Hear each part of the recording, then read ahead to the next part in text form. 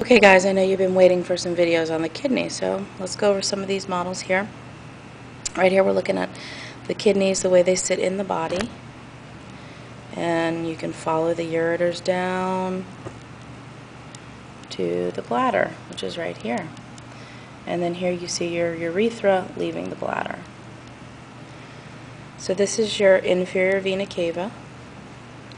This is your aorta coming through the diaphragm. That's what this little muscle is here.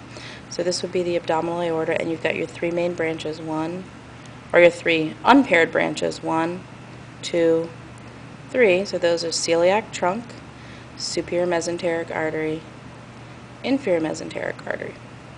You would have some gonadal arteries coming off here, paired gonadal arteries on either side. And then we can see another paired branch, which is your renal artery. So the red one here is the renal artery on the left. This one peeking out underneath is the renal artery on the right. And then you can see your renal veins coming from right and left, dumping right into the inferior vena cava. These holes up here are for the entrance of those hepatic veins coming from the liver, carrying the freshly cleaned blood. Here's your two kidneys, adrenal glands sitting on top. And on this one you can even see a suprarenal vein or adrenal vein. You'd also have arteries here as well. Here's your ureter leaving the kidney, coming down to the bladder. Okay, so here's our bladder. We've got our detrusor muscle here.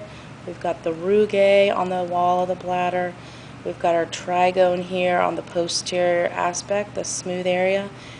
These little holes are the entrances for your ureters. So this is where the urine's coming in. Here's your urethra. This is the prostate gland, which is going to go around the urethra. Right here is the neck of the bladder, where it becomes skinny.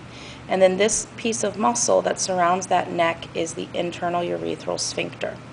This would be the prostatic urethra because it's in the prostate. So this model is a male. These tubes right here on top of the bladder are actually the vas deferens or ductus deferens. And if we turn this sideways, you can see on the side of the bladder there, I don't know how well you can see it, right here, kind of behind the bladder, that's your seminal vesicle.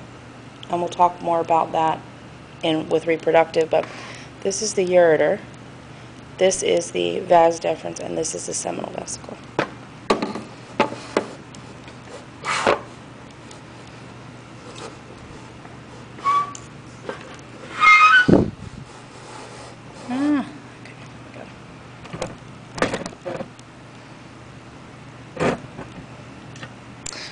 On our kidney, you can see the cortex here, the renal pyramids here. On this one, you've got the capsule, that's the brown. This would be the hilus. At the ends of these pyramids, you have your papilla, so that would be right there.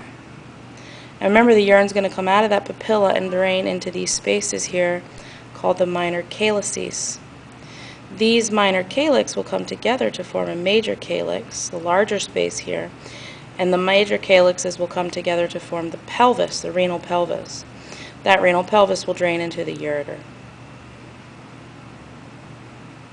And you've got some vessels on this model on the kidney, but we're going to look at those in more detail on a bigger model.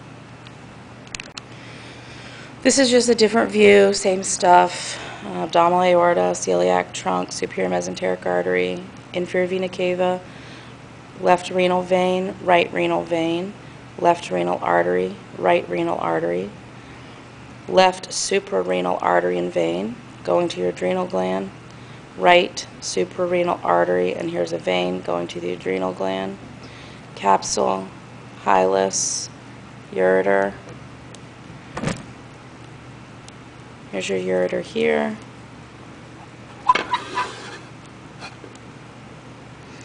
You can see the renal cortex, the renal medulla with your pyramids here, minor calyx at the end of each of those papilla right here, major calyx here, here, renal pelvis here, and then your ureter here. Here's just a different type of kidney. We have the adrenal gland, but it's cut, so you can actually see what it looks like on the outside. Here's the cortex and the medulla of the adrenal gland. Here's your renal pyramids. These are nice because you can actually see them in 3D. Here's your renal artery, renal vein, renal pelvis, ureter. Here's your minor calyces and your major calyx. And you can even see some of your segmental arteries in here. Cortex, medulla, capsule, fibrous capsule. And believe it or not, this little guy right here has tons of stuff on it. Here we can see our abdominal aorta with your renal vein coming over. This is the left kidney, so here is that left gonadal vein that comes straight up into the left renal vein. That's different on the right. This gonadal vein actually goes right into the inferior vena cava. So here we can actually see the paired gonadal arteries as well. And we can see our 3 unpaired branches: celiac trunk with its 3 branches, left gastric, splenic, and common hepatic. This is superior mesenteric artery. And down here we can even see inferior mesenteric artery coming off.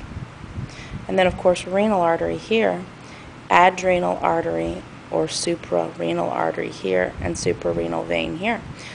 Hilus, you can see part of the adipose capsule here. This would just be your fibrous capsule. Here's your ureter down here, and here's your adrenal gland.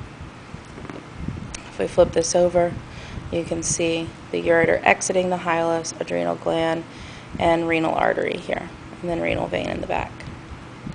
If we look at it on the inside, you can see your renal cortex, your renal medulla with your pyramids, in this case are pink, and your papilla on the end.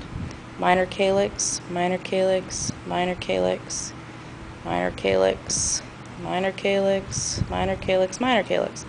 This would be a major calyx here because you have minor calyces coming together. This would be another major calyx because you have minor calyces coming together. And this area right here would be your renal pelvis.